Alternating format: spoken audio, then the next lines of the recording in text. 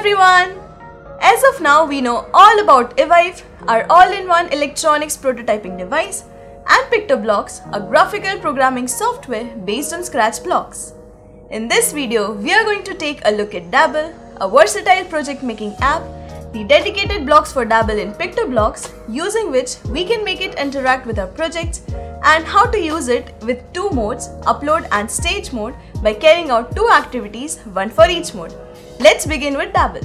Dabble is a smart and versatile project making app that replaces a wide variety of electronic components and exploits the inbuilt features and sensors of your smartphone like the GPS, mic and accelerometer, thus transforming it into infinite virtual shields and more. I hope you have Dabble on your smartphone. If not, install it by going to the links given in the description box. Let's have a look at the Dabble palette in PictoBlox. First, open PictoBlox. Then connect evive to your computer via a USB cable.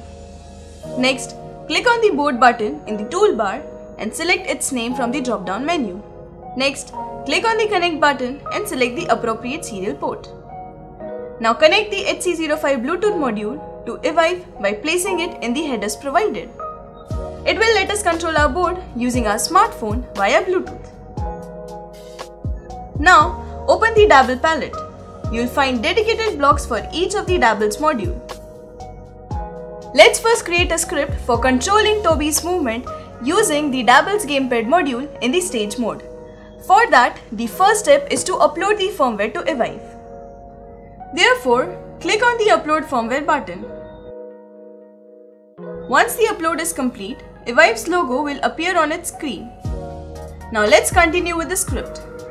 Toby should move right upon pressing right on the gamepad and left on pressing left.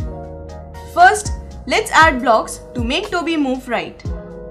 Drag and drop an if block into the scripting area to check if the right has been pressed. Then, drag and drop the is up pressed on gamepad block inside the hexagonal space of the if block and select right from the drop-down menu. Next, drag and drop move steps block below the if arm. Now, duplicate the entire set of blocks and stack them together. Then, select left from the drop-down menu of the second gamepad block and enter -10 in the second move steps block.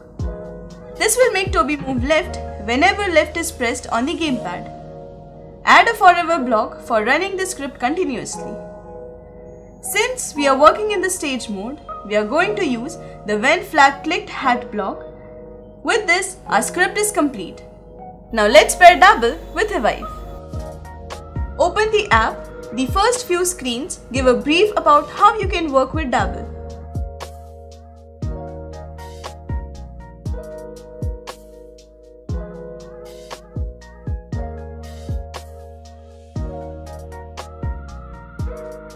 Next, click on the connect icon. A dialog box will appear on the screen asking for permission to turn on Bluetooth. Click on allow. Once you do so, a list of nearby devices will appear. Select your device's name. Once your smartphone is paired with evive, open the gamepad module and you are ready to go. Maximize the stage and then click on the green flag to run the script.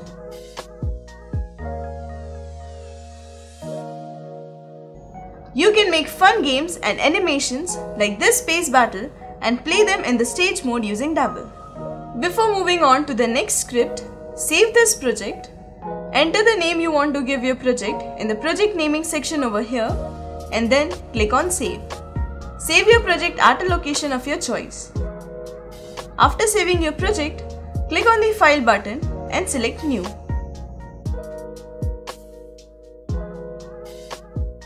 Now let's create a script in the upload mode for controlling the DC motor connected to evive by sending the commands to evive via Dabble's terminal module.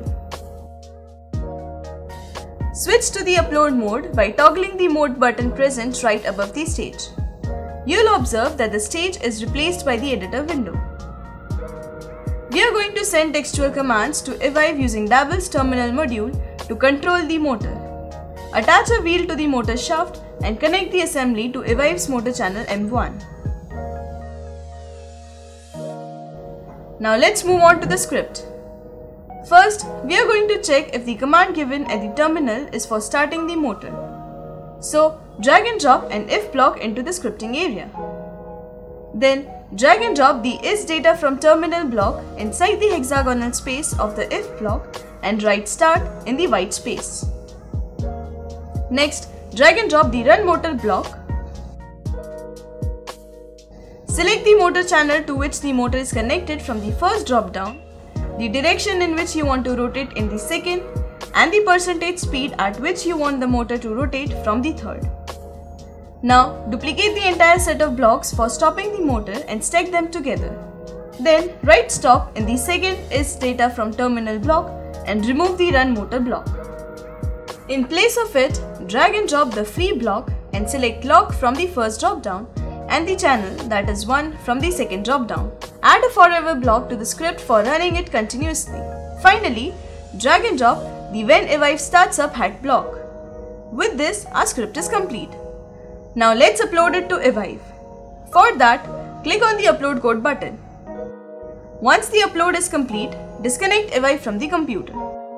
Now, open Dabble and click on the connect button.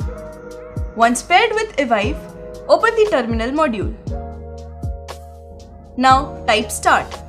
In doing so, the motor will start rotating and on typing stop, it will stop. You can also use voice commands for controlling the motor.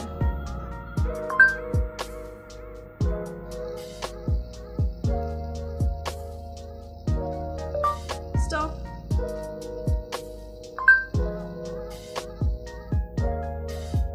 In this video, we explored 2 out of the many amazing modules of Dabble.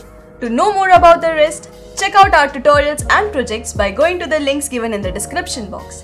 If you like this video, don't forget to give it a thumbs up and share it with your friends. Follow us on Facebook, Instagram and Twitter and subscribe to STEMpedia for more of such educational content. Bye bye and happy tinkering!